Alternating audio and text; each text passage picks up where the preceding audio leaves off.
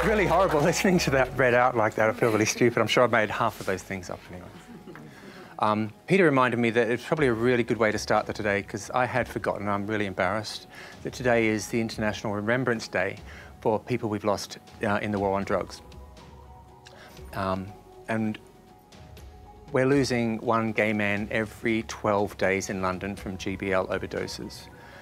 And that's a lot of my patients. And I know you've got, well, we all must have known people, and if we don't, we've cared for people, looked after people, but it's certainly really good that there's a day to remember them.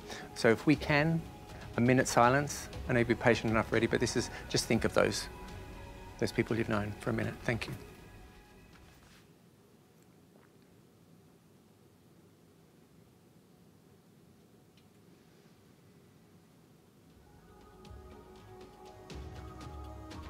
Okay, thank you. So that was a nice introduction. It's really nice to be here. I've got a great history with this part of England.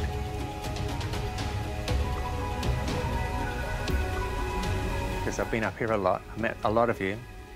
And I think since I saw a lot of you, Chemsex has gotten bigger, or it's certainly more on your agendas, or there's more people coming into your services that are experiencing issues with it. We need to know more. So today's going to be a brilliant day. Partly because it finishes tonight with the play, Chemsex Monologues, which is something Sally mentioned in my introduction, the International Chemsex Forum, which was, we brought all of the stakeholders and people who are interested in healthcare about Chemsex from all across Europe. And we decided one of the best ways to really acquaint healthcare workers, us, with is to pull at our heartstrings, so you can really get it. We can do training. I can teach you how to do care plans. I can teach you the pharmacological effects of this and the behavioural responses to this. But it really all makes sense when you see a little bit of theatre that really brings it home to us. So tonight's going to be awesome. It's going to be really, really good. I hope you can all come. Before then, the day's going to be broken up into bits. So I think before the break that we're going to have at 2:15, I'm going to introduce you. I've seen so many familiar faces that I'm scared that the first bit is going to be boring for you. But there are some faces in the room that have to sort of start from scratch of what Chemsex is and why we're here today. And the second part of this afternoon is going to be, no one is leaving this room until you know how to guide someone who comes to you and says, help me, I'm engaging in Chemsex and I don't know what to do. You will know exactly what to do with them for the next half hour. And you're not leaving until you know, okay? Cool. So the easier introduction is, yeah, my name's David Stuart and I work at 50 16th Street, which is a sexual health clinic in London, not a drug service. I did actually begin my career in drug services though. After an arrest, I was volunteering in a drug service. And because I'm loud and gay, and a volunteer, and we treat volunteers nicely, of course, they said, do you want to look after, be part of the gay part of the service, service that looks after the gay men? I was like, yeah. But at the time, it was mostly ecstasy and dancing, and I think it was a bunch of volunteers running around the nightclubs, making sure everyone was okay on their ecstasy. They were okay on their ecstasy. But the reason I'd been arrested and the reason that I was in that drug service in the first place is because I'd been using drugs, but it wasn't ecstasy. Well, I had.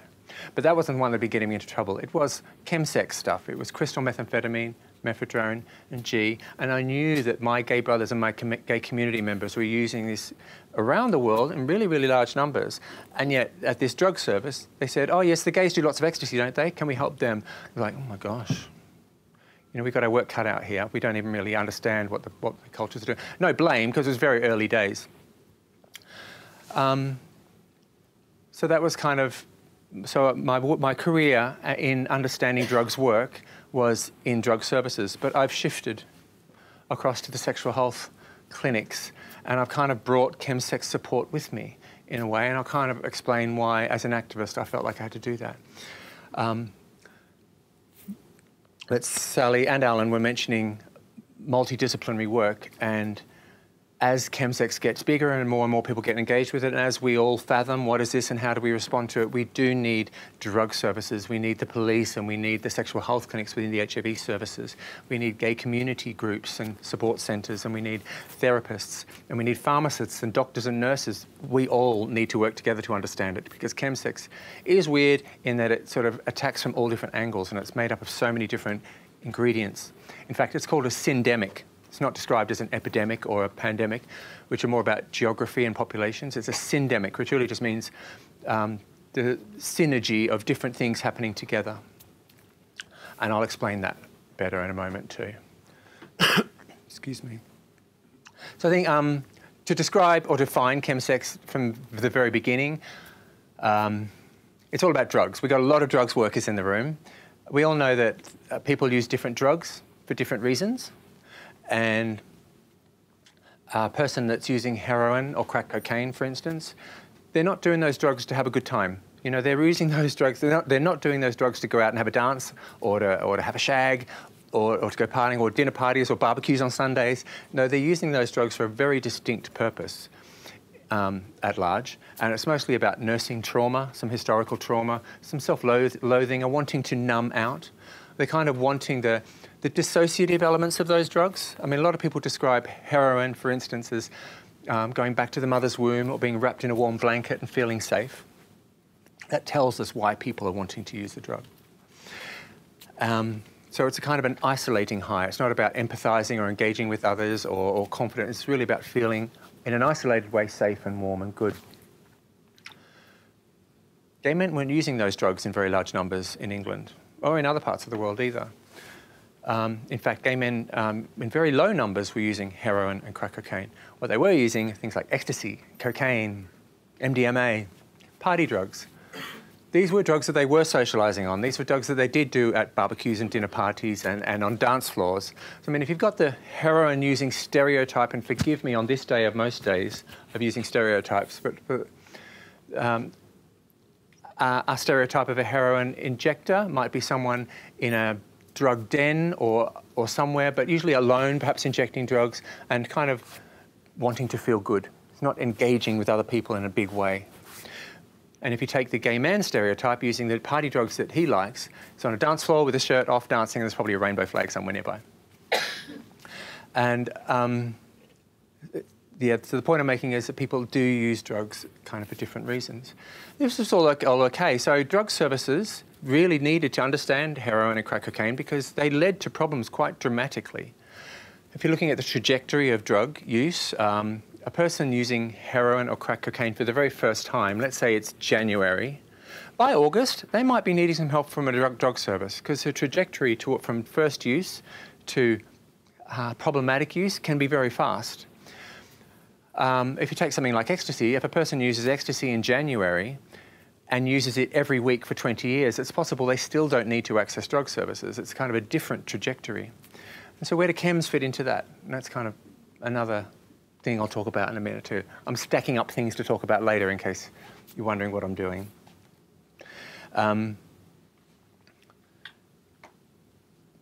It was kind of okay, I guess, that drug services weren't seeing a lot of gay men because they were using the ecstasy and the cocaine and the party drugs, and it was about dancing, and it wasn't about a lot of harm. It wasn't about a lot of street homelessness. In fact, let's say from 1980 right through to 2000 plus, there were a lot of gay men. In fact, they say, part of the picture, friends, from the lesbian and gay, what's it called now? LGBT Foundation. LGBT Foundation. I keep calling it the old name. Did the part of the picture project, which showed that gay men use, I think, 7 times more drugs than their heterosexual counterparts. No one was surprised, really, but they weren't using the harmful ones, so we weren't seeing them in drug services. Those of you who work in drug services weren't seeing 7 times more gay men than you were seeing heterosexual men, even though they were using 7 times more drugs, because they were using party drugs. So from 1980 through to 2000 plus, we didn't have a whole lot of gay men rushing to accident and emergency departments with overdoses from their ecstasy or cocaine. We didn't have a lot of gay men rushing to accident and emergency with violent-related incidents like they might from, let's say, a big night out on drinking. We didn't see a lot of gay men rushing to accident and emergency departments with withdrawal symptoms. We didn't see gay men rushing to drug services looking for needles to inject their ecstasy or cocaine very much. We didn't see a whole lot of, we didn't see particular rises in HIV or sexually transmitted infections directly attributable to those party drugs. There were more, wherever gay men have sex together, there are sort of more infections, but we didn't see a particular rise in a public health concern sort of way in relation to those drugs. But something was changing kind of dramatically around about the year 2000 onward. And that was a synergy, that's where the syndemic word comes in. It was a mixture of some different things happening. So it wasn't just the availability of new drugs, that was a part of it. But a whole lot of things were happening. I think the first main thing that was kind of happening was HIV, which is a big deal for gay men.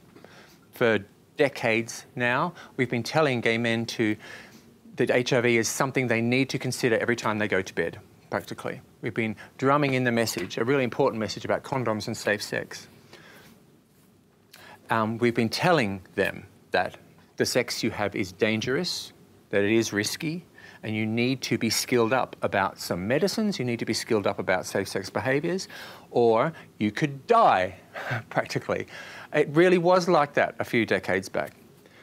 But things were changing because even though HIV care was getting better, amazing medicines, I'm HIV positive myself, 27 years, medicines are amazing now. But HIV prevention was getting really complicated because once upon a time, back in the day, if you wear a condom, you won't catch HIV. Really simple message. I mean, oh gosh, it was so simple. Who remembers those days? Don't catch HIV, you wear a condom, it was that simple. But things are changing dramatically because there was soon PEP came along. And PEP, for those who don't know, it's kind of like the morning after pill.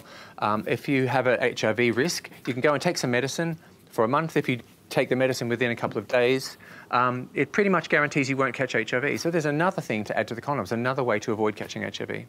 But there was also undetectable viral loads. I, for instance, have an undetectable viral load. If I had condomless sex and I came, forgive me, inside any of you, you can't catch HIV. And that was another thing we're asking gay men to understand and take into the bedrooms, as well as PEP.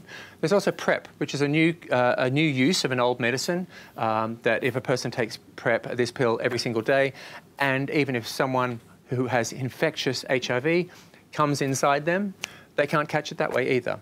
So, I mean, we're asking this already kind of traumatised gay population that's been told that their sex is dangerous and risky to understand what PEP is, what PrEP is, what an undetectable viral load is, what safe sex is, to still use condoms, but also not only those very biomedical things, but we're asking them to have the communication skills to take that into the bedroom where there's a whole lot of other things going on in their mind anyway, like rejection and fear and feeling sexy and all that kind of stuff. So I think the first part of this synergistic factor is HIV prevention was getting really complicated for an already kind of sexually traumatized group of people. Another thing that was happening was technology. Grindr was here. So the days of cruising in public cruising grounds and going to public toilets and cruising, trying to find dates and sometimes even love in those kinds of environments, even where it had been normalised. Some people think it's fine to think that toilet sex is a bit revolting. I actually prefer not to have it myself. But weirdly, for a culture that was forced into it was the only way you could find partners, it was kind of accepted and normalised. And a lot of people got criminal records out of it, even though it was perceived unfair because they weren't allowed to hold hands or seek a date on the street. They could get arrested and imprisoned for it back in the day. So this technology, like Grindr and Gaydar and all these other apps, like landed in the lap of these gay men overnight. And it didn't come with an instruction booklet. It didn't say, hey, the way you pursue sex and seek sex is going to change really slowly and gradually and we'll help you get you... No. It's like, right now, today, suddenly, on your phone, there's an app and no shame. It completely you don't need to go to cruising grounds anymore. It's got a GPS on it and you can find a date or a shag 5 minutes away from where you live. Some people here in the university even. It's off, don't judge me. So we'd think that would be a good thing, right? Being taken out of the toilet cubicles and the cruising grounds. And it should be made less shameful on our apps, and it is a good thing. But again, like I said, it didn't come with any instruction booklet. I wish it did. I wish that Grindr came with an instruction booklet that said, hello, gay men. Here's a new thing for you. It's supposed to make things simpler and easier. Careful though, because it's, you're going to need some skills to use this. You're going to need to, first of all, have an understanding of your sexual and emotional needs, and we're asking you to communicate that in a very limited number of characters with possibly a Photoshop picture and with an emoticon to communicate all of your sexual and emotional needs. Off you go. There was no instruction booklet that guided us to do that. I think it might have been left to, I don't know, gay community organisations to try to fathom this, or perhaps the sexual health clinics who help people accessing the services to have better, safer sex. But there was no instruction booklet. It was just there, and they were adopted very fast. This was a phenomenon in a technical and sexual revolution. It was overnight and it was dramatic, and gay men, faster than any other population on the planet, picked these things up and used them. And there is some evidence to show how the increase in sexually transmitted infections is directly relatable to that change. I think, without demonising them, because they're just a tool, I don't want to demonise them, they have a good thing, but they didn't come with the instruction booklet. And the people that I see in clinic are really struggling with having an understanding of what their sexual and emotional needs are. I mean, I'm speaking to you today in English, in London English. I won't even do my Liverpoolian accent, but actually English is not my first language. When I came out of my mother's womb, I was very vulnerable and prone to danger. I needed to be fed. I needed to know I was safe. The very first language I learnt was looking up into my mum and dad's face for their facial expressions. It's the first language I learnt because I needed to feel safe. I needed to know that as such a vulnerable, tiny thing, I was protected by the parents. And this is true for all mammals, I think. And it was the first language I learned. And I tell you, I use that language a lot when I'm hooking up, when I'm in bed, and when I'm trying to make intimacy happen. I'm using it now with you. I am, because I'm a bit nervous up here, and I am looking at your kind faces, and it helps me. It helps me in bed too, and it helps me when I'm hooking up, and it's something that's incredibly crucial, and it's something that I can't communicate with an emoticon on my phone, no matter how hard I try, no matter how hard my patients are trying. To give an example, I think, of how this revolution is impacting my patients. One of our clinics in London is called Dean Street Express, and it's designed for a fast turnover because we're just overwhelmed with brilliant gay men in London who want to have better sexual health. So for an example, the first guy might come in and he'll say, a busy nurse will see maybe 30 to 40 plus gay men in one day, in one or two shifts in one day. So the first guy might come in and say, "Hi, I was at a sauna all weekend. Oh my God, I was there for 3 days. I did so many drugs. I had such a good time. Oh my God, there were so many gorgeous people there. I'm exhausted, but I can't remember much about it. I've got gonorrhea, I think. Can you fix me, please? I can't remember how I got it. I can't tell you all the information because it was 3 days. I was really high. I even passed out from G for a little bit, a while in the cubicle, but whatever. Can I have my medicine, please?" And the nurse is thinking, you know, yikes, so much to talk about there. Consent to sex. Or, you know, had he overdosed from G? Were people still having sex with him in that situation? She's thinking, is this the sex that you dreamed of having when you were younger? Is this the kind of sex and romantic life that you wanted? Maybe it is. Do you have the communication skills to communicate the boundaries? Do you have any boundaries to communicate? If you had the right skills to communicate them, la la la. Is this what you define as a good time? Not judgmentally, just pure question, is it? And, but of course, what the patient, and I'm going to be a little bit overly dramatic here, but what the patient will say is, don't judge me, please. This is normal for us gays. Don't do that heteronormative thing with me. We're fine. This is normal for us. I've been in the sauna last week. I've been in the sauna next week. I've had gonorrhea before. I'll have gonorrhea again. I just want my medicine, please. Don't judge me, I'm off. And of course, the nurses are very aware that there's another 50 guys waiting outside. I'm exaggerating a little, but I'm making a point. But the second guy comes in and he might need PEP because there was an HIV risk the night before. And so the nurse has to ask some questions about the infectiousness of the person involved in the possible transmission. And so she might ask, is the person in the waiting room supporting you, or can we get them on the phone to find out some details about if they're HIV positive, la la la. And he goes, I don't know. I don't know who it was. Could be one of 10 guys. And I might know their Grindr profile name if I'm lucky, but I don't know who they are.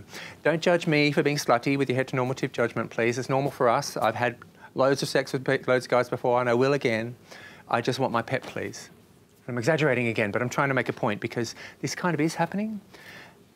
50 guys in a day, one after the other, all sort of kind of reporting what I, perhaps judgmentally, might describe as poor sexual well-being, or certainly a poor understanding of what their sexual and emotional needs are, and a poor understanding of the boundaries they might want to help them achieve the awesome sex they want, and the communication skills to communicate those boundaries. And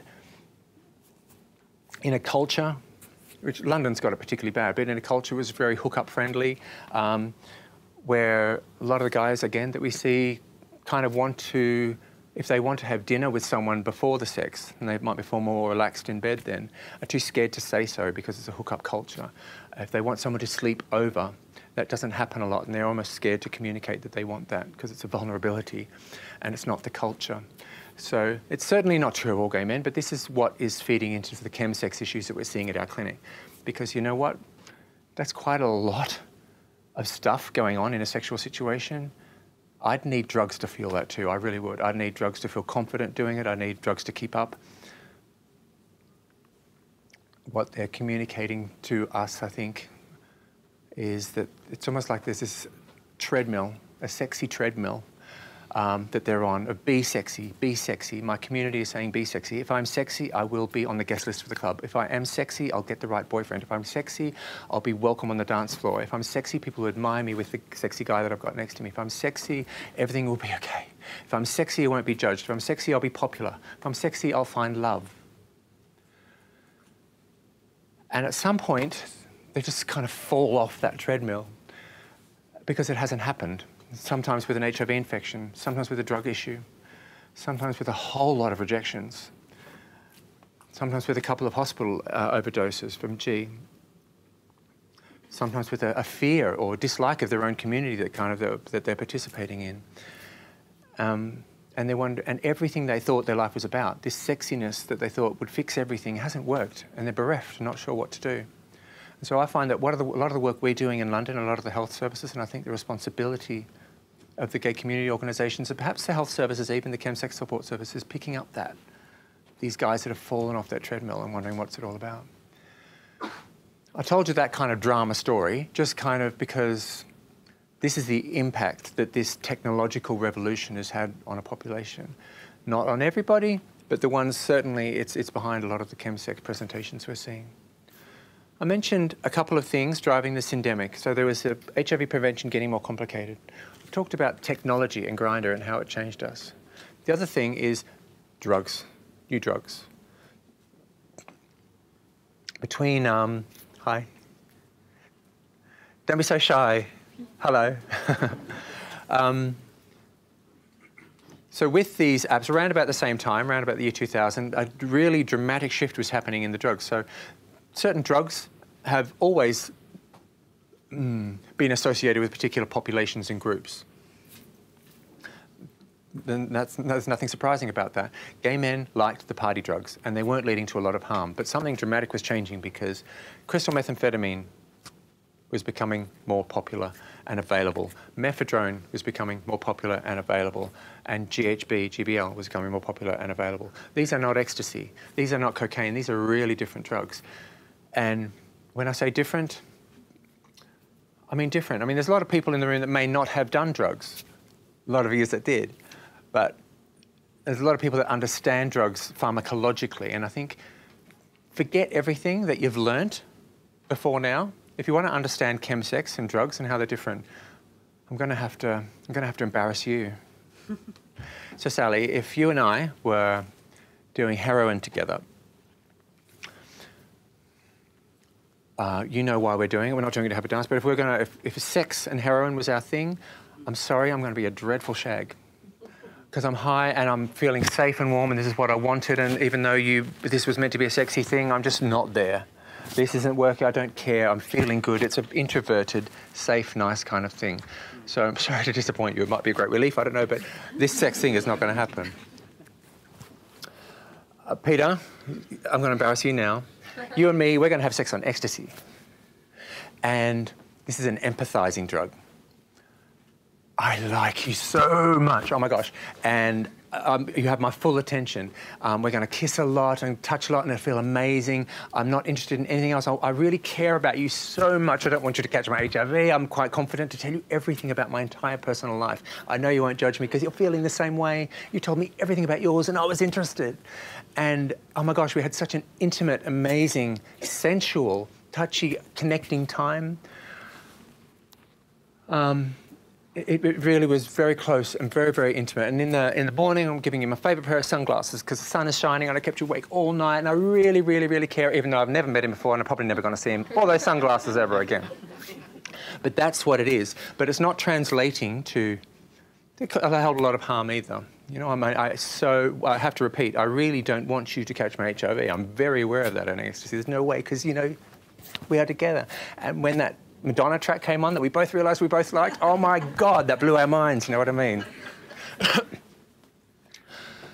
Sam, you ready? Crystal meth, baby. Sam and I are going to have sex on crystal meth. Oh my God. My dopamine has never been this high before. I'm fucking feel amazing. Do you know what I mean? Do you feel the same way too? I know you do. I'm like, oh my God, I'm so horny. I can't stand it. I've got to do something. I need stimulation. We did have amazing sex for like 10 minutes, but my God, we needed more stimulation and different because it's all getting a bit boring. Oh, yeah, you like, we should put that porn on. Yes, yes, yes. We faff around other things. We got the pipe ready and did it all again. We needed more. We were having great sex, but we needed more. It wasn't stimulating enough because that's the nature of the high. It's keeping us going for 3 days. You're not I love you, Sam, but you're very sexy. But you're not stimulating enough for me for 3 days. I need more. I need more everything. I need more risks. The sex we're doing, I need more, I need more risks. Put a bigger thing up there. Find me something more interesting up there. Danger sex, let's put that more extreme porn on because I need more stimulation. I need more stimulation. We're running out of drugs so we can get the grinder on. Oh my God, to see that guy, Can you get him around? Can you get him around? Because he might bring some more Viagra too because it's getting a bit funny. Get him around, come around. We've got 3 days of this. We might not even stay together the whole 3 days because I might go off and she might go off and do other things. I wasn't thinking, sorry Sam, I wasn't thinking if I was safe with you or not. I was really thinking about me. I was in this safe bubble. I needed greater risk and greater stimulation. I'm sorry if I wasn't that attentive or risky. I'm sorry if I was... It certainly wasn't like the sex I was having with Peter. You might be traumatised after it. I am sorry. I wasn't thinking about you at all. In regard to affections, in regard to risk and danger, and I did say to you that, you know, in the grip of high, that you're the most amazing sexy thing I've ever felt, and it felt amazing. I know you felt it too. But on Monday, when you were in the clinic and getting an HIV test, which you were really worried about, and feeling bereft and having a rotten come down, I wasn't there. Sorry. Just wasn't there. It wasn't like sex with me and Peter. This was very different. And that's chemsex. And so that's why chemsex is not ecstasy on drugs. That's why chemsex is not. Chemsex is a syndemic. It's the synergy of different things happening. Technology, overnight, has a revolution changing the way sex was. HIV prevention getting way more complicated and changing pretty much dramatically and overnight for people. These drugs, very different, made for sex. Because when the Madonna track came on, I didn't even know. I had something really big up my bum at the time, probably. Sorry to be crude. Not only that, but there might be some people in the room that understand drug epidemiology and have studied it even. The availability of drugs to populations is sometimes geographical, it's sometimes circumstance, it's sometimes traffic routes from supply areas. If my sister I'm Australian, if my sister was going to come to Liverpool or London to visit me, and if I, as an epidemiologist, was going to worry about her developing a drug problem, and I need to know the trajectory of how that happens. She gets off the plane. She'll call me and say hello, and she'll find a job and somewhere to live, and she'll get a real network of friends, however that happens. I'm not talking about Facebook friends. She'll get a real network of friends to hang out with. Within a month or 3 in London, someone might offer her a drug through that friendship network. It would probably be a drug appropriate to her population, her demographic, which might be cocaine, I think, but maybe heroin if it's that kind of group. She might like it. She had the same childhood as me, so she might like it.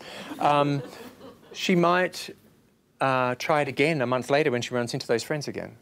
She might try it a 3rd time a month or 2 after that. And you know what? Someone might introduce her to a dealer. within 6 months, she could know a dealer and be using sort of more frequently. So from getting off the plane to a problem developing, I could estimate 6 months. My younger gay brother gets off the plane. Before he's hit the tarmac, he's on Grindr. I know my younger brother. And still on the tarmac, he's being offered crystal meth, methadone, and G. He doesn't even have to pay because he's kind of hot. That was quick. This technology made some of the most harmful drugs super available to an already very vulnerable population, faster than any other population has been introduced to drugs in the history of the world and drugs. It's the fastest delivery of really harmful drugs to a very vulnerable population through this. And they're really struggling with it, and that's Chemsex.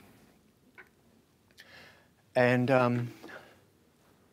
so because it's a syndemic and different factors all feeding in to create one new problem called Chemsex, that's why we need the multidisciplinary effect. We need to attack it. We need sex. People understand gay sex.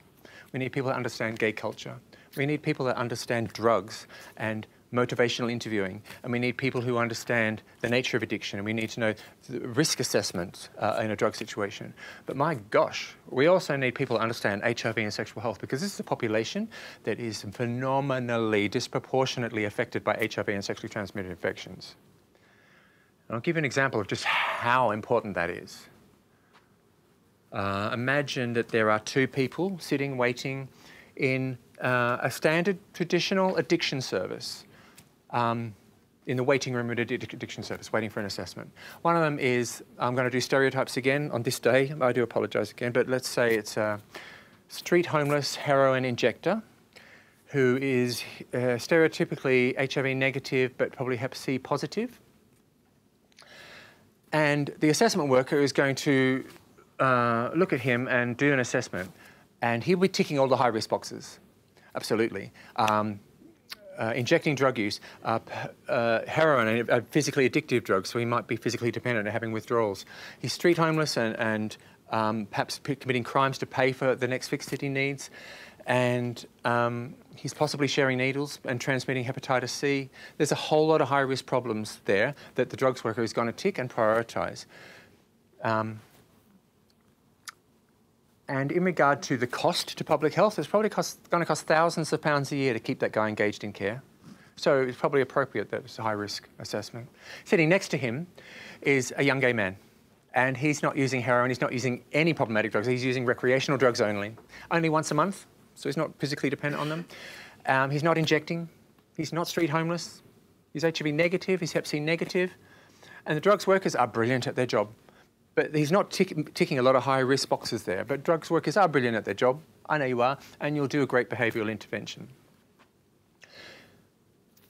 If that gay man was sitting in front of me in a sexual health setting, the standard questions are, how many partners have you had the last time you used? Because if it's 10, that's a lot of partners that puts you at risk, a greater risk of infection, because 1 in every 8 gay men in London is HIV positive. And in sexual health clinics, we know the prevalence within the population that our patient is having sex with. So we know the math in our heads, it's routine, of what the risk is. We can actually put a percentage on the chance that he was caught HIV from that last episode. We can also ask standard questions of the sex he had. Now, what if there was an HIV risk in the day before when he was using drugs? We know how to do that assessment. We know how to find out if the person is undetectable. If someone is undetectable with an HIV and they come inside him, do we give them PEP anyway? Do we do that if it's a 15-minute shag? Is it different if they do a 4-day shag? We know this in sexual health clinics, and we have the PEP to keep him safe from catching HIV right there in the same building. That assessment doesn't always happen in drug services, but it's a risk assessment that's entirely appropriate for Chemsex. Any drug service that has a Chemsex patient in there and doesn't check if there was an HIV risk in the days before and know how to do a PEP assessment and find out if there was a chance of possible transmission, and if you don't have PEP on site, know how to get them to that place, even though they might have other priorities because they haven't slept in 4 days and they might be psychotic. These are important things. In regard to, it's also, if he was HIV positive, for instance, or perhaps he was on PrEP, but perhaps he's passing out a lot from G overdoses. And we would know, with our pharmacy teams in the sexual health clinics would know, is he passing out because he took too much of the drug? Yeah, possibly.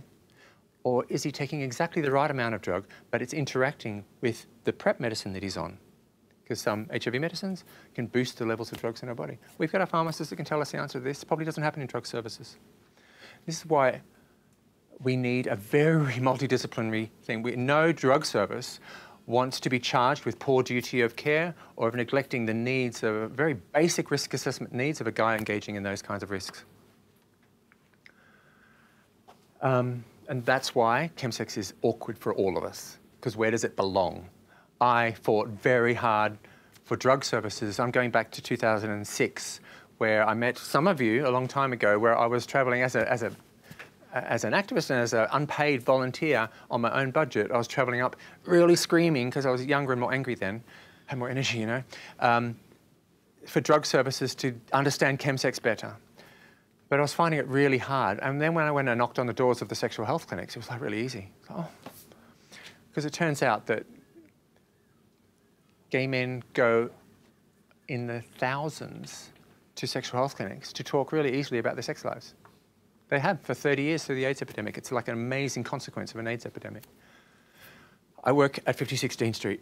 We have 3,000 gay men coming there every month who use chems. They're not walking in the door saying, help me, I've got a drug problem, or help me, I want to make changes around my drug use. They're walking in saying, gonorrhea, sort me out, please. They're walking in saying, HIV risk, I need PrEP, I think. Or they're walking in with the consequences of drug use, and it's our job not to ignore the thing that's causing the problems, but to help them.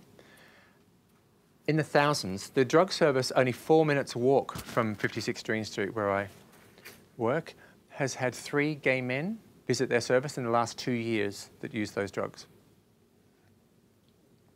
But 3,000 a month are coming to our clinic. So, I mean, we have to pay attention to our patients' desires and preferences. Throughout, a consequence of the AIDS epidemic is that gay men walk in very easily, without an appointment, without an assessment, without needing to prove their postcode.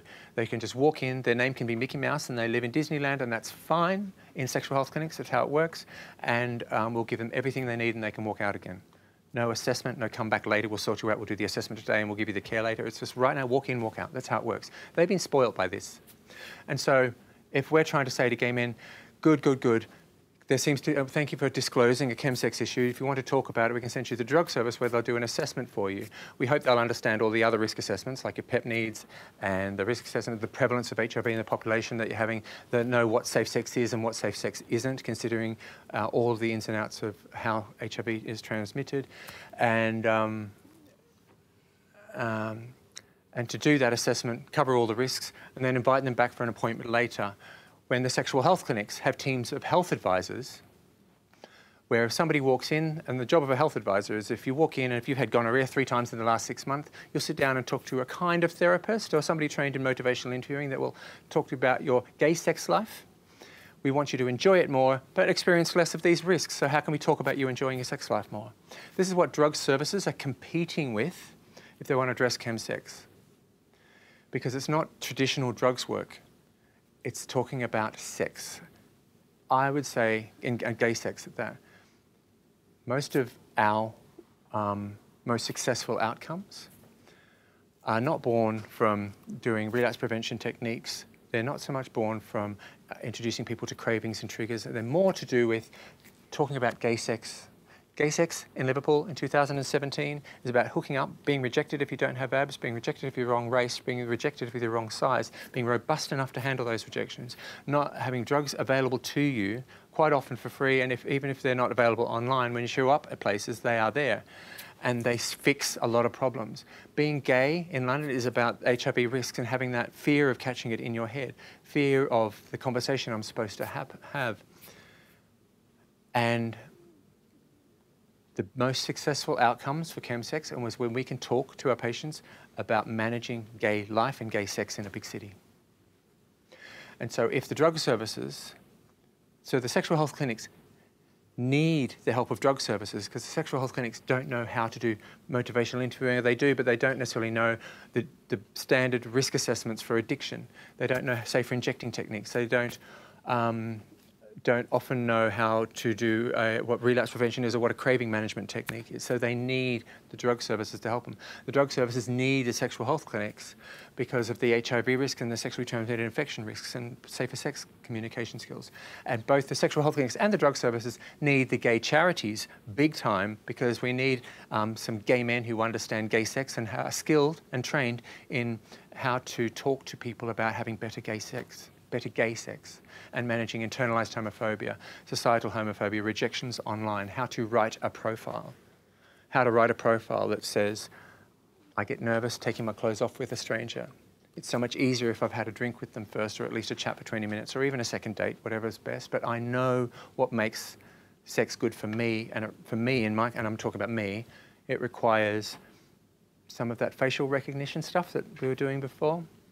I need that. Because sometimes when I'm lying in bed with a complete stranger that I met off from Grindr, I feel ugly, I feel unattractive. I know how to perform good sex. I learnt that. But navigating gay sex is really hard. I'm going to give you another example of what our patients what a lot of gay men in cities around the world are experiencing in regard to gay sex. And remember, this is not everybody. Don't judge me, but there's a lot of the people this is some of the issues that is driving the chemsex issues all around the world. So I ask my patients sometimes, it gets a bit rude, so I hope I'm not offensive, but I'll ask my patients about sober sex, the last time they had sober sex, and if they enjoyed it. And they go, yeah. And I ask them to tell me what is good sober sex. And they might say, they might describe a scenario. And I'll ask them the last time they were perhaps getting a blowjob from somebody. And I'm saying, were you lying back and did your mind just go completely clear, like white, fluffy clouds and blue skies, and enjoying the physical sensation of a mouth on my penis and feeling entitled to be enjoying this? Or were you lying there getting the blowjob? You walked in at a really rude time. But there's something going on in your brain, like tick-tock, tick-tock, tick-tock, tick-tock, tick-tock, tick-tock. What am I supposed to do? How long do I stay in this position for? I look really ugly lying like this. I hope he doesn't see me as ugly. Is my dick still hard? Is my dick still hard? What am I supposed to do in reciprocation after this is done? Who will be top? Who will be bottom? Is my dick still hard? Oh my gosh, his finger is sliding down to somewhere. I hope I'm clean. I hope I do. Oh my God. How long do I meant to stay like this for? What am I supposed to do in reciprocation? Tick-tock, tick-tock, tick-tock. And if everything goes okay, if the other guy doesn't communicate how ugly this guy feels he is, if 2 erections happen and if 2 orgasms happen within reasonable time difference from each other, that's something else I probably have to figure out, tick-tock, tick-tock, and everything goes okay and I'm not rejected by the end, then I'll come to 16th Street and say, yeah, I had good sex. I'm like, what? That's not good sex. Who taught you? That's what good sex is. It's an amazing performance. And I'm not laughing because that is an amazing performance that you learnt from trial and error and lots of perhaps drunken hookups in bars over the years, lots of porn watching. You're very good at that performance. You convinced him that you were confident. You convinced him that you felt sexy. You did all the right things and you measured all of those time differences. Well done. But don't sit here and tell me that was good sex. We need to start from scratch. And who teaches these guys this? Because they can only do that performance on drugs, a lot of them. That's kind of what's behind chemsex is too. We want to help our guys understand chemsex and manage it, perhaps make changes. They've got to have skills about how to manage that sex life. And you've got to give it to them. You see how we need a lot of multidisciplinary work and helping each other out. I should think what today's all about. I got all hot and flustered then because I was performing sex stuff on stage.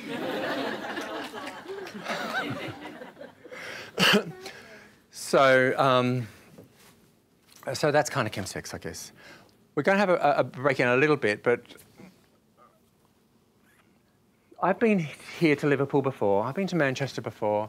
I've been all over and visiting places, and I do these trainings where I teach services how to create a chemsex support service in their town.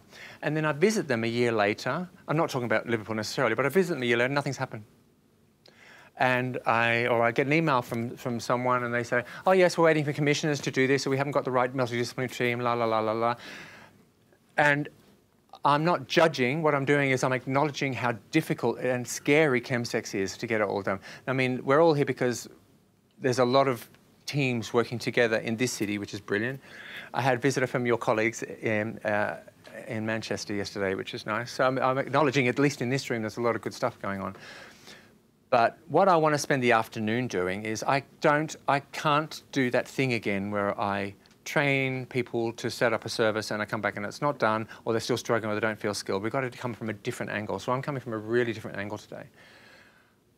Wherever you work, I don't care if you're setting up a service or not, but wherever you work,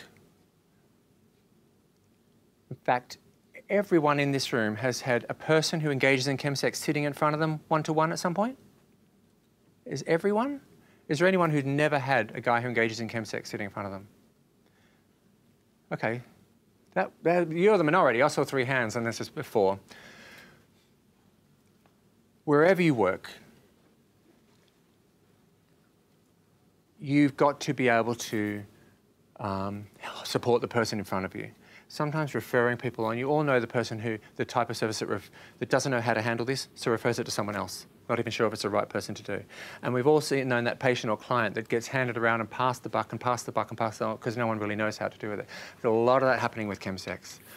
There's a lot of chemsex patients who go to the drug service and they get passed off over to the gay charity. And the gay charities, which seemed like a good idea because it seemed mostly about gay sex, but the gay man in the gay charity doesn't know enough how to do this, so he passes him on to the sexual health clinic. And the sexual health clinic knows how to help him with his HIV prevention and STIs, but they don't know how to do the relapse prevention. So he gets passed around and around and around and ends up being nowhere. And so what this afternoon is about... every single one of you is going to know, if someone is sitting in front of you and they say, hi, yeah, I do party drugs for sex sometimes, and yeah, maybe I do want to do something about it. And what I'm giving you is you don't have to refer them anywhere. Within half an hour, I'm going to give you the skills to help that person make a plan to change their behaviour or be safer, and you are going to be skilled to do it before you leave. So this next part is about very practical how to help somebody who's using chem. So the example I use is a person called Doris. Doris is 54 years old. She's a housewife. Well, she's a married woman. She lives in the countryside with her husband. She's never had a gay friend before. But she does work in some kind of health sector role where she might come across somebody who says they do chems or engage in chemsex. And so I designed something for her because it would be great, wouldn't it, if all the guys that were using chems problematically would just go willingly and without any shame boldly into their drug service and get a proper help. But that's not how it's happened. They're turning up at accident and emergency departments. They're turning up at sexual health clinics, obviously, and the HIV centers. They're turning up at therapists' doors, at counsellors' doors. They're turning up at the drug services. They're turning up at the buses where you get needle exchange. They're also turning up in all the places, except really where we want them to, which is the drug services. So it means that regardless of where we work, we're going to have to be really skilled at identifying that our patients or clients are using chems and doing that thing which is motivational interviewing. Is motivational interviewing alien to anyone in the room? Don't be embarrassed. Does everyone have a clue what motivational interviewing is? Good. It works very well with people who use drugs, but it also works really well, as an example, with... let's say someone's been out of work for 2 decades, for 20 years, they haven't had a job. And the job centre is trying to maybe get them involved, or their social worker perhaps trying to get them involved in work again. But they'll say things like, yeah, like I'm a creative type, you know, I like being unemployed, I'm not designed for that 9 to 5. I'm kind of a creative guy and I would never fit in there. I don't wear suits, you know, I'm really creative. I like all this spare time, it suits me really, really well. I don't want a job. I'm a different kind of person. But, you know, sometimes what they're saying is, I'm so bored, I don't know what to do with my time. It kind of just leads me to trouble a lot, actually. It's just that I'm really scared to get a job because I'm so unskilled. They'll just laugh at me if I go to a job interview. I'm too old. I can't learn stuff. I feel like I've missed my boat in that regard. And all this, rather than say out loud, I'm scared of this, they're saying, yeah, I don't want a job anyway. And motivational interviewing is kind of designed to help a person who is either in denial or ambivalent or fearful of making any changes at all. Because it'd be so frightening making life changes. So frightening. And motivational interviewing was designed for the worker to help put the person in touch with those fears, overcome those fears that feel more emboldened and empowered to move forward and make the changes that they want to do. So it's not tricking or coercing or manipulating someone into wanting to get a job, for instance. It's just giving them the skills to identify that, yes, I am a bit scared. And do you say you can help me overcome this and maybe move forward and get the things I want? Great. That's what motivational interviewing is. Perfect for drug use. So Doris, wherever she works, she might not be very good at motivational interviewing. But what we are asking is anyone who is working anywhere in health, whether it's A&E or sexual health or a drug service or a PEP assessment or a gay charity or a gay therapist or any kind of therapist, just to ask some basic questions, not the standard ones like, are you an injecting drug user or are you an illicit drug user? But do you use party drugs for sex? You asked me a question earlier about what percentage of them are using problematically. And that's a really hard question to answer, because if a person catches gonorrhea 8 times a year, and that's the only consequence of their chemsex, but if they catch it 8 times a year and transmit it on to dozens of others, we might consider that a problem, but the person using the drug might not consider that problematic. A person might consider, I don't mind catching a disease myself, but no, I don't want to pass it on to other people. That might be their line of where problematic is. Some people might not care about catching HIV, but they might not want to pass it on to someone else. Some people might be experiencing, they haven't seen their mum in a year. Gosh, they haven't had sober sex in 4 years. They are paranoid quite a lot and they're using every weekend, and they haven't seen their best friend for a long time either. But that's not a problem for them. But we might assume it's a problem, might be a problem for us. People working in sexual health, we are charged with managing the transmission of HIV and STIs in our community. So we might see something as problematic, but the patient doesn't. And so this is probably not big news for people who work in drug services, but this is kind of what we're trying to help Doris with, to understand this. So the questions we're wanting you all to ask is not the standard questions about drugs that might exist on your pro formas or on your assessments, but just in a conversational way. Do you use party drugs for sex? Because this is not heroin, this is not addiction, this is not substance abuse or substance misuse. Just using party drugs for sex. And as I mentioned before, we noticed 10% of people saying, yes, I do illicit drugs, yes, I have had sex with an injecting drug user. But when asked different questions, it was up to 100% of people responding more honestly. So it's how we ask the questions that help people to disclose more honestly. So we're asking Doris to say, do you use party drugs for sex? What's your favourite one? Are you having a good time? And the person is going, oh, so we're not judging, you're actually asking if you have a good time. Yeah, I want to know if you're enjoying it. Sex is meant to be enjoyable, no? So we understand why you're using the drugs. It can sometimes be about using colloquial terms like chems if you want, or party drugs. Use your own, what you're comfortable with yourself. But if Doris was working, again, she doesn't have any gay friends, she doesn't know much about gay life, she knows nothing about chemsex, it's all a bit shocking to her, but she has been trained by some tall, handsome Australian man to ask 3 questions. Do you use party drugs for sex? What's your favorite, with a big smile on her face? What's your favourite one? Are you having a good time? And if the guy goes, yeah, I use chems, but it's not a problem and I can stop anytime I want, all right? And she goes, okay, good, I'm glad to hear that. I'm glad you're enjoying your sex, and thanks for answering honestly. Just so long as you know, if anything changes, if you find that you haven't had sober sex in a long time, or you're like getting paranoid and you're not enjoying it, or perhaps getting more STIs than you wanted, or if anything changes, I promise, please do come back and tell me. Because I'm not a chemsex expert or anything, but I do know that this is not a standard addiction problem. I'm not just going to send you to a heroin clinic. I'm going to sit down and talk with you. I get that it's about gay sex and Grindr and hooking up and a whole lot of other strange things unique to you. So do come back if that changes, and I promise, together we'll bang our heads together and find out the right care for you. And he's going away like, oh, all right, not feeling judged. He doesn't have a problem. But I tell you what, 6 weeks later, when he has that psychotic episode again, when he's paranoid, when he's wanking and he thinks there's people listening under the door, that he starts putting all this furniture next to the door so that they can't hear him. And then when he wakes up the next day, he realizes, oh my God, because that's a very normal thing. They might not be telling us this, but this is a very normal thing. And 80% of our people who do chems, it finishes with that kind of experience. Sometimes it's people were listening to him on my phone, or I had to put tape over the webcam when I was masturbating and watching porn. There were people listening to me. I couldn't leave the house. Or I was trying to watch porn, but I spent 6 hours just, they are there, I can hear them. It's very normal, and they're not likely to tell us. They have a great time for the 2 days before, but the third day is very much like that. So 6 weeks later, when that happens again, he'll remember Doris promising not to send him to an addictions clinic or heroin center. He remembers Doris saying, we get that this is a bit different for you, and we'll find a way to do it. And he comes back. And when he comes back to another Doris says the same questions again. Do you use party drugs for sex? What's your favorite one? Are you having a good time?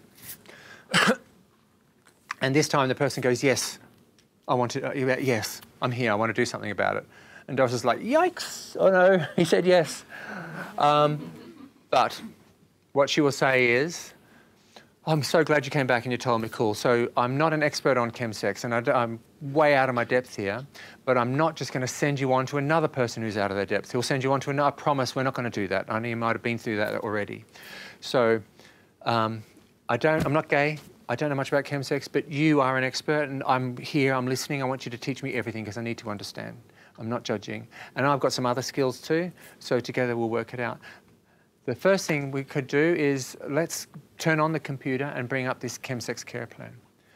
Now the next part, I'm talking about this chemsex care plan, which is actually on my website, but I just want you to be very clear. I'm not selling anything. It's not branded. It's not, no one gives me money for this. No one makes money from this. Anyone that puts data into this, it's not collected or researched.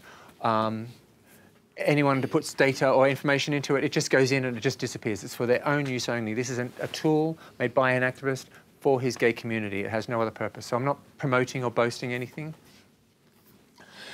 And the first page that Doris would get up would be this chemsex care plan. I'm going to have to be over here now. So the first page that would come up is a care plan. And Doris is going through this with her patient or client together. And 4 options come up. And she'll go, do any of these apply to you? And he goes, first of all, abstinence, no. Hardly anyone picks that one. Or is it take a short break, play more safely? If, for instance, he chooses abstinence, and again, that doesn't happen often. When a person is ready for abstinence, they're usually not needing Doris to do this kind of motivational interviewing. They kind of made a decision. They're probably going to seek out somewhere more professional, like perhaps a drug service, somewhere more experienced with addiction. But if he chose this, the next page would just introduce him to the fact that this is quite a change of life that he's committing to. It involves sometimes changing your friends. It can involve changing habits. It can involve learning a whole lot of skills. Like you're going to have triggers. You're going to have cravings. You're going to have to really change your whole life, and it's quite a commitment. So there are a whole lot of information here and videos, but there's also some links to 12-step programs in the city, in the city that you're in. And but like I said, no one hardly ever really chooses this. But it might suggest towards the end trying to do this in smaller chunks. A drugs worker is trying to help someone to achieve a goal. If the goal is never to use again, the only way to achieve it is to be with the client on their deathbed at the end of their life and they haven't used any drugs. Goal achieved. Not many of us can do that. So it's always better to work in small, achievable goals. So, but nonetheless, abstinence is a choice that is there. But let's say he wants to play more safely. He just wants harm reduction information. So he's going to use, he doesn't want to stop, thank you for asking, but he does want to be safer about it. And so that page just takes you to standard harm reduction, chemsex-specific harm reduction stuff. Harm reduction use of the drugs themselves, harm reduction in regard to sex, harm reduction in regard to negotiating things online, going to a stranger's place. I'm sorry to have to bring it up, but we've had a chemsex serial killer in London called Stephen Port. We've had Chemsex cop killer, Breaking Bad style things. So, I mean, it can be dangerous hooking up line. It's good to have some skills about how to manage that really safely. And how to be safer within the chemsex environment. So it's not just about drugs, it's not just about sex, but it's about managing the chaos that can sometimes happen in a 3-day environment full of people who are really high and haven't slept for a few days, maybe paranoid. And of course, this is links to this has links to some of the services that I admire most that have great harm reduction information on. Happy to link to some more. What quite a lot of Doris's patients or clients say is, yeah, I'm using drugs, yeah, it's getting a hand, but I don't know what to do. I don't know what to do about it. So drugs work is usually trying to get our patients to identify a goal, but I have to say, at this early stage where they're just identifying that it might be a problem, it's a bit much for us to ask them to identify a goal to work towards. Sometimes they're just not sure. What can be really helpful is this page where they're not sure, where it just takes them to a series of questions, reflective questions. This is motivational interviewing at its most classic. Helping a person get in touch with questions like, what do I enjoy about sex? What do I dislike about chemsex? What's the best sex I've ever had? The worst sex I've ever had? Am I missing days at work? Have I not seen my mum for a year? Is this happening every weekend? Is it what I'm looking forward to most, more than the cinema? Am I losing interest in all the other things that my friends invite me to? Is this my priority? Have I ever overdosed? Some people overdose every single weekend, but they don't identify that a problem until it's pointed out that they're doing it every weekend. If they're feeling paranoid, if they're coming across other paranoid people, if that's how if they're dealing every single weekend with managing other people's paranoias, is that how they wanted their sex life to be? So questions to help people reflect on the consequences of their use, which they might never have done before. A lot of drug use of all kinds is about, if I want drugs now, I'm going to think of the first 10 minutes after I take the drugs into my body. That's all I can think about. I'm not thinking about the money I spent or the things in my diary tomorrow or the consequence. No. The dopamine that's released in anticipation of drugs makes me just think about now. Some people can use drugs for years without ever thinking that there are consequences, because all they think about is it's good, it's good, it's good. And they might need our help to remind them there are consequences, and we can help our patients and clients to identify the consequences of their use. It's just reflective questions, help them reflect on their own use, reflect on the sex they want, reflect on the role chems are playing in their sex life. So a whole lot of questions, a lot more than I've got here on the slides. So just go on and on and on and on. What percentage of your sex life is on chems? What percentage of your sex life is sober? What would you prefer it to be? Ticking those boxes is a very powerful gesture and realization tool when we ask our patients to do this. And basic questions like, what are the obstacles to making changes? If people are frightened or feel disempowered, or they can only see the negatives of making changes, writing those down out loud helps us to support them to overcome those fears. And of course, if the choice they make, and this is my favorite one, this is where Doris can be the most effective, is because abstinence is such a giant goal. Harm reduction is good, but I have to say, there's a hell of a lot of harm reduction information, not just available online from health services, including a lot of you here sitting in front of me, but there's also a lot of colloquial, within the community harm reduction. Like, I'm surprised how good gay men who have never looked at a harm reduction website, have never sat in front of a professional, they know how to use drugs safely. It's amazing how good a community can be in sharing harm reduction information amongst ourselves. We don't have a lot of people coming to us in this modern technological age like they did 20 years ago with traditional drug use, where they would come to give harm reduction information. They're getting it online the way they get everything online. And they're also scared that if they come to us for harm reduction information, we're going to give them a lecture and coerce them into making changes. So they kind of tend to do it on their own. But it's good to have the harm reduction stuff there. But my favorite way to help Doris is, so abstinence is too big a goal. Harm reduction is important, but it's not often about making changes in the drug use. Having some questions about reflecting on our own use is something that can help a person come to a more determined decision about, do I want to make changes or not? But making changes, this is the way to do it. A nurse who just took someone's blood to test them for HIV, they didn't come to talk about drugs. They're having a great time, no problem at all. But A nurse can say, do you want to take a break for just 2 weeks if it's happening every week? It's never occurred to them before. A person who's giving out harm reduction information in the drug service, say, okay, so you just want some clean needles, here you go, off you go. But, do you want to take a break? Sometimes they think the only option is stopping altogether and identifying as an addict or carrying on exactly the same way. We're presenting them with a different kind of option of just taking a break for a while. A break can be a time to reflect on your sex life and the role chems are playing in it. It can be a time to prove to yourself that you have some control over this. So when I'm suggesting to my patients, do you want to take a short break? I usually say, how often is this happening? Maybe I've taken their blood for HIV and I say, do you use chems or party drugs for sex? Go, yeah. I say, having a good time? Awesome. Good. What's the best sex you've ever had? When was the last time? How often is it happening? How often are you using chems? Oh, every weekend. Okay. You know that we don't. If you say you wanted to make some changes, it doesn't mean we're going to send you an addiction service and you have to identify as an addict. As simple as we can help you to take 1 weekend off. There's some things that could happen in that week if you decided to take a weekend off.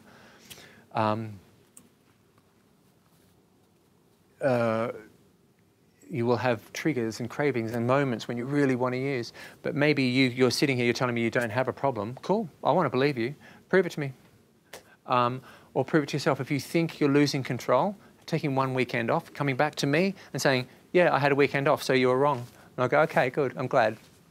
And that's just an empowering thing to engage them in a change. So if they did pick this, if Doris knows nothing about chemsex support, knows nothing about motivational interviewing, but she's going through this website with her client. It's just going to ask him, how long does he want to take a break for? Now, he really likes Doris and he's feeling really ambitious. He doesn't have a problem at all. So he's going to be really ambitious. He's going to say 3 months, I'll stop for 3 months. And when he clicks that, it takes him to a page which asks him, how confident are you can do this? Remember, he's probably using every weekend. So the next page, he's not very confident to do this. So the next page will say, look, there's no point picking something that's too unachievable. We want you to pick an achievable goal. Coming back here as a failure after 3 months doesn't help Doris at all. Coming back as a success after 1 week of doing this makes the patient feel, wow, emboldened, very aware of what they can do, motivated to do more, less frightened of how much of a problem it is because they know they can do it. So we want them to pick a very small, achievable goal to work towards. We don't want to be on their deathbed giving them, for the first time in their life, a goal accomplishment. We want them to give a whole lot of goal accomplishments over a period of time. An example, for instance, is I've got a whole bunch of sisters. And if one of my sisters was sitting there and there's a chocolate cake in front of her and she's trying to decide, do I eat this chocolate cake or not? She's getting married in 3 weeks' time. She wants to fit into a wedding dress. She's going on a beach honeymoon afterwards, so she wants to fit into her beach swimming costume. And with all that in mind, she's deciding whether to eat this chocolate cake. Now, this sister that I'm talking about, she's been married 3 times before. Every time she got married, she fitted into a wedding dress. And every time she went married, she fitted into a swimming costume. She's got a history of accomplishing goals behind her. So when she comes to make this decision-making process of do I eat the chocolate cake or do I not, she's got a motivation and she feels like she can achieve that goal because there's a history of it. Awesome. Because I told you I've got a bunch of sisters. I've got another sister who has also got a chocolate cake in front of her and she's got a decision-making process happening too. Do I eat the chocolate cake or not? She's also getting married in 3 weeks' time. She also wants to fit into the wedding dress and the bikini. She's been married 3 times before as well. She's never fitted into a wedding dress. Ever. Every time she tries, she always fails, has to get a change of the day, and she's never got that swimming costume body for the honeymoon. So she's got a decision-making process of, do I eat this cake? She's got a motivation for the wedding, but she's never achieved it before. And that's factoring into whether she's going to eat the chocolate cake or not. She's probably going to eat the chocolate cake. I mean, why bother? This is why we're helping our patients and clients to achieve small goals. We want to build up a history of accomplishment. I can do this, accomplishment, I can do this, bit by bit in small stages. It's amazing when you see somebody, I've got a problem with drugs and I'm really scared, I don't want to stop it. It's really, really hard. Every time I try to stop, these cravings happen. I used it again and again and again. Yeah, I tried to stop last week, but I did it again and again. And you can see them slumped in a chair, feeling terrible. And we're trying to say, maybe give it a break, it's worth it. But they've got a history of failures. What we're trying to do is get the tiniest thing that's so easy for them to achieve. Maybe it's only 2 days Maybe 7 days is too much for them, but we want them to feel that accomplishment. And if they have 2 days, they don't do drugs for 2 days and they come and see me 2 days later, they did it. And they're sitting taller in the chair, they're feeling accomplished, and Doris did that for them. And so this is the point of the take a break kind of model. So this page is going to suggest that he chooses a small achievable goal, like 7 days. And it'll take him back again to say, how confident are you that you can achieve this goal, this 7-day goal? Because now, it's much more accomplishable. It's much easier than 3 months. He feels confident, he's motivated. That chocolate cake decision, he thinks he can do it.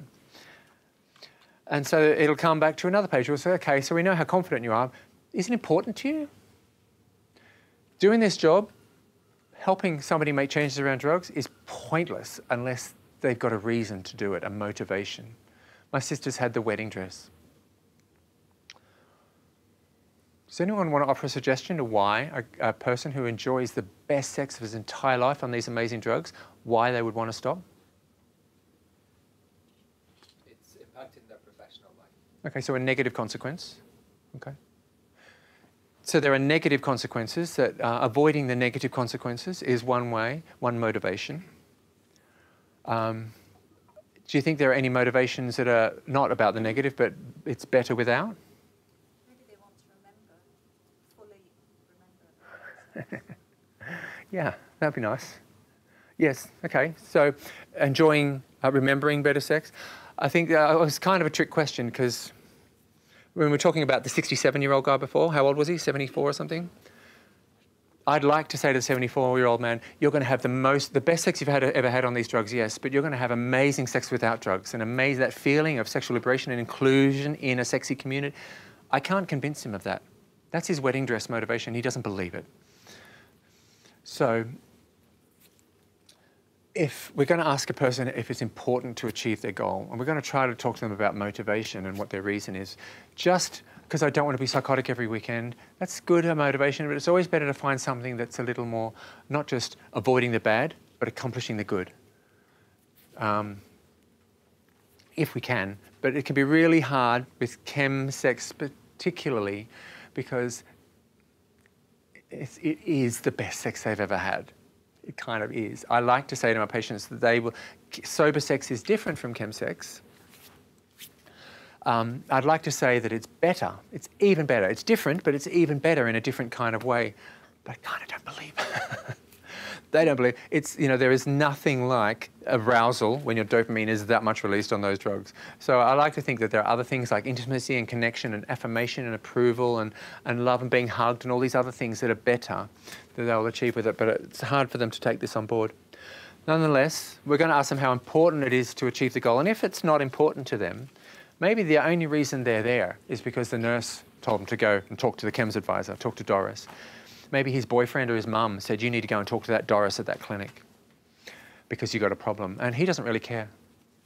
He doesn't care about making changes. It's not important to him. So if it's not important to him, really low, like 3, then it'll say, come back later, go home. Doris will say, there's no point being here. I want to help you, not your boyfriend. You're sitting in front of me, not your mum. It's kind of a trick question because when a person says, I don't care about myself out loud, it's kind of a realization. So this is a kind of reflective question that a person sort of go, I don't care about, it's not important to me to make drugs. When they say it out loud, it's a realization and it kind of can trigger them into wanting to prove that they can do this or make some changes. So it's not exactly tricking them, but it's bringing something to the surface that might have been hidden. It's classic motivational interviewing. I can see some confused faces. Is that a question on your face? No? Oh, sorry. I'm so sorry to have shamed you that way. This is a harder thing to understand for me to explain, but it does. If someone says to me, if I'm running around having, let's say, sex without condoms and nearly catching HIV from risky sexual behaviour and stuff, and it seems fine to me because I'm having great sex, but somebody says, do you care about catching HIV? And I go, no. Just saying it out loud kind of makes a realization. So it's the same kind of thing here with drugs. So that's why that question is there. So we're just going to say, It's not important to you, go home. We'll be here. Doris is going to be here for ages, or Doris's colleague will be here. There's a website will be here. Come back when you want to do something about it. It's really just reminding our patient and client that we're helping them. We're not trying to coerce so much anything. It's about their choices, their agency over their own choices. If, of course, it wasn't important to them and they don't want to make any changes, you can always suggest them to go back to those reflective questions about the role that Chemsex are playing, and that might help them, explore that a bit more. But let's assume that it is important to them, because it usually is. And it's like 9 out of 10 important. Just saying that out loud, it's important to me to do this. Just acknowledging that and ticking that box is a powerful gesture. So that's when the work begins. So the next taken to a page, which is the very basic of drugs work, I guess, behaviour change around drugs. If he's got a plan for 7 days that he's told Doris about, he's not going to use for 7 days, so what could go wrong? Well, the first thing I'd ask is, what could go wrong? First thing I'd ask is, things are going to go wrong. You might have a plan. Sitting here with me today, deciding you're not going to do it for 7 days, sounds really easy, but there's going to be a Saturday night within the next 7 days when you're lonely or bored, or there's going to be times when you don't really care as much as you do sitting in front of me and all my inspirational, motivational stuff that Doris has. So is the whole 7 days going to be really hard, or are there particular moments? Like, do you have cravings? Do you want to use on a Tuesday morning when you're getting ready for work? No? Okay, so in Thursday afternoons when you're having lunch with your colleagues at work, is that when you have an overwhelming urge? No? Okay, so is it on Friday nights when you've had 7 drinks in a pub and you're sitting home on the tube and switching on Grindr? Oh, right, okay. Is it when you're home alone and your friends are at... Oh, okay, so there are actual times within the next 7 days that you're most vulnerable. This next page is helping our patient identify the most vulnerable moments. And in your case, it's Friday nights after quite a few drinks, or being alone and watching Grindr, or playing on Facebook and everyone's having a great time on Saturday night and you're all alone. That might be a trigger. So first thing he's going to do is tick the most vulnerable times in the next 7 days so that he can identify those moments and be ready for them. If being alone on the Friday night is an upsetting time for you, then get your friend around. It's a special thing. Invite your friend to the cinema. Do something. Stay at a friend's place. Put something in place. And first of all, don't be surprised when it happens, because this is helping you anticipate the most vulnerable moments. There are other things like triggers that set us off. Some people, it's after they've had a fight with their mum on the phone. Some people, it's when they're horny. For some people, it's when a topless guy comes up on Facebook. For some people, it's when they just flick on Grindr just for no reason at all, and suddenly there's all these affirmations, sexual affirmations coming. For some people, it's when they're lonely. For some people, it's when they're really angry. For some people, it's when their boyfriend has betrayed them in some way and they want to get revenge. There's a whole lot of triggers that our patient or client might not be expecting, and this page is helping him get really familiar. He'll tick box the ones that are appropriate to him. So again, he's prepared for the next 7 days. He's going to know and anticipate the moments when these triggers and cravings are going to happen.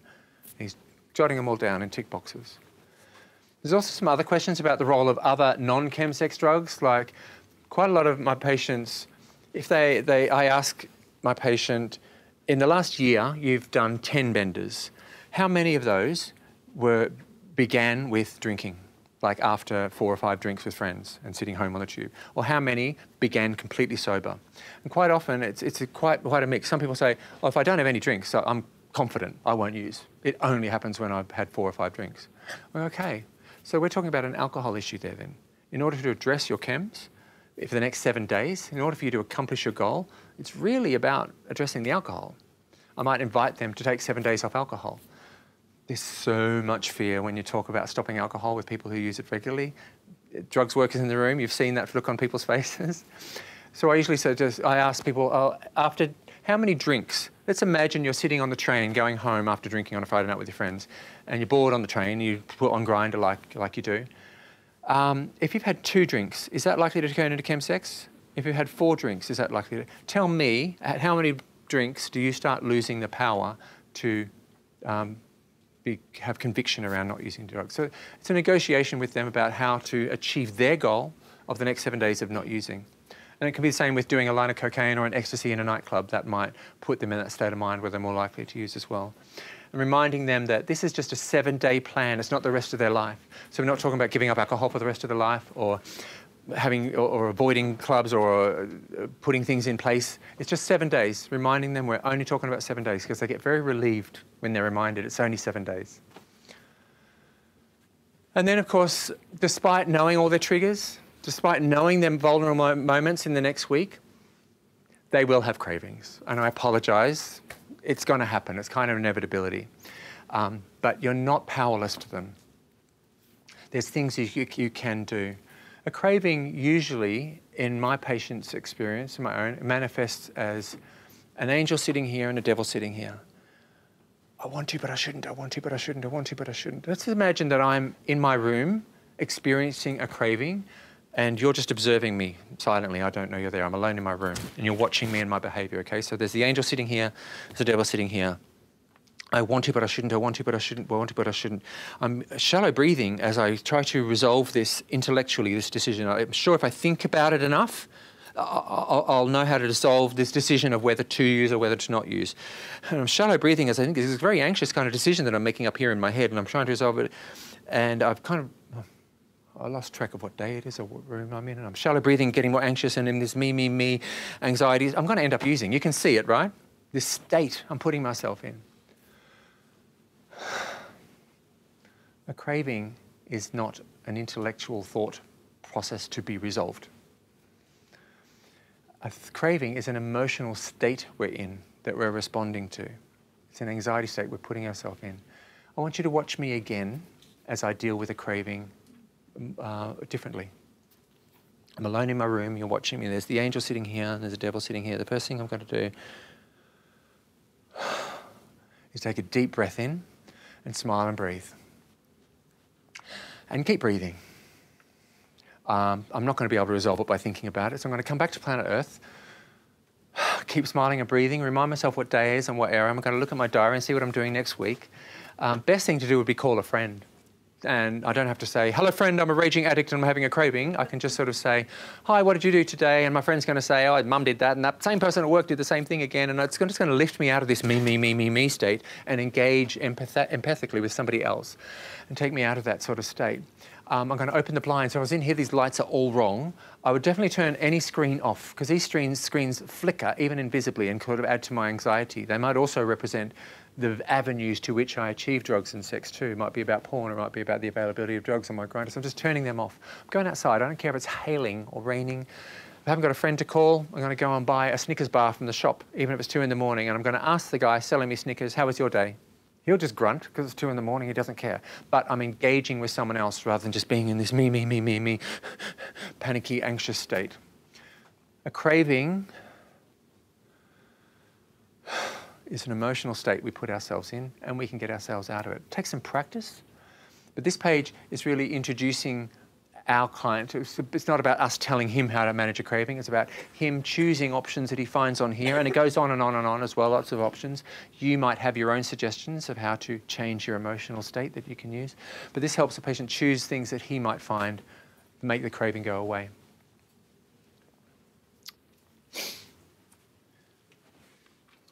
And then that's it. So Doris has been, this person came to see Doris for whatever reason, but it wasn't about chems. But she asked him, do you use party drugs for sex? With a big smile on her face. What's your favourite one? Are you having a good time? He said, I would like to make some changes, perhaps, yes. She at first was a little shocked, but she remembered her training and she said, good, I'm glad you told me. I promise I'm not going to send you to an addiction service. I get that this is more about chems. I get that you're not fully investing in all this. It's just exploring this. I promise I'm not going to send you to a series of pass-the-buck appointments with people who don't feel qualified to do this. Bless them. We'll figure it out ourselves. Let's look at this thing, and she's done it online. In the space of 15 minutes, Doris, of ignorance, he now has a plan for 7 days to not use chems.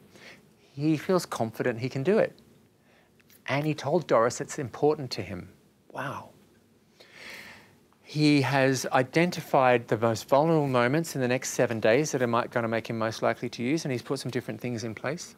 He's identified the triggers, the things that are probably likely to set him off, so he's going to anticipate them, be ready for them when they happen. He's also tick-boxed some things he can do when he has a craving that will help him to pass, including being linked to some videos of a tall, handsome Australian guy on YouTube talking him through those things if he wants. It's not a perfect solution. It's not an abstinence program. It's not done by a properly trained drugs worker. It's not done by a gay guy that understands Grindr. It's done by Doris with a bit of online help, by owning the fact that she's not perfect, because nobody is. I'm not. And he's got a plan to make changes in the next 7 days. He can come back in 7 days. He will have learnt where he went wrong, where he went right. If he did use, then we can go through that tick box and see which things he didn't put in place, or did it happen during one of those vulnerable moments he was expecting, or are there others that he didn't tick box? So it's a kind of a learning experience. But hopefully, it wasn't too big a goal. He'll have learnt a lot, whether he did use or didn't. He'll have learned a lot, but maybe accomplished something and achieved a goal. That's a wedding gown kind of goal that he's achieved. That's one thing in his history that he accomplished, and Doris helped him to do that. So if it's more problematic, if this little light online intervention with Doris isn't enough, if there's problematic daily use or really risky stuff going on, complicated injecting, or real complex mental health issues driving the behaviour, Doris knows how to, reach out and find other kind of help. But at a first point of call, she's just done a 15-minute intervention. She's not perfectly trained. Nobody is. And she's helped a patient have a care plan of 7 days, all with a bit of online help. Is that something that you can use tomorrow if someone came and was sitting in front of you? What are the questions you're going to ask? Do you use party drugs for sex? What's your favourite one? Having a good time? And then I promise not to send you to an addiction service. I promise that this is more about gay sex and gay life and Grindr and some gay cultural issues. And I get that you're not here to change your whole life and give up sex. So we're just going to go through this light plan to help you make changes for 7 days and give you some skills so that you are empowered to make changes. And that was Doris, who knows nothing. She knows less than you. So that's kind of Chemsex. I hope it's helpful. What's on my next slide? Question. That's what the Chemsex care plan does. Everyone's happy and chem-free. That means I'm meant to put it out to questions. So it's available online. There's also lots of other things. There's links to YouTube videos. There's links to other sites that have harm reduction information, because David Stuart is not the only source of Chemsex expertise in the world. There's lots of it here in the room, but there is lots of links on that side.